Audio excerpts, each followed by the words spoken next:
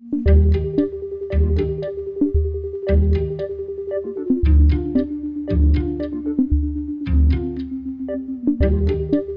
time when we use terms such as sustainability, agroecology, we have to really define what we mean. So in that context, I think a list of principles that are not to be applied rigidly, but better explain what is the concept, the approach, the emphasis, is extremely useful. And I think for an organization like CICE, this is quite important to be able to articulate that in the form of a set of principles that are not binding, but actually chart a territory, a direction of travel, and that is particularly important.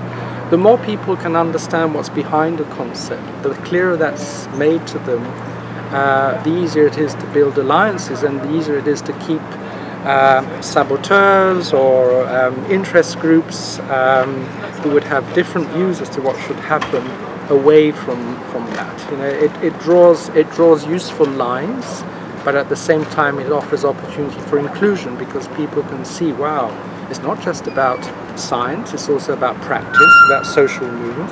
It's not just about ecology, it's about social justice.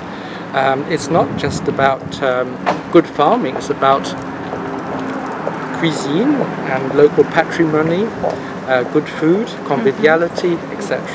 So these are very important magnets that will draw people into conversations that can take agroecology further in theory and in practice.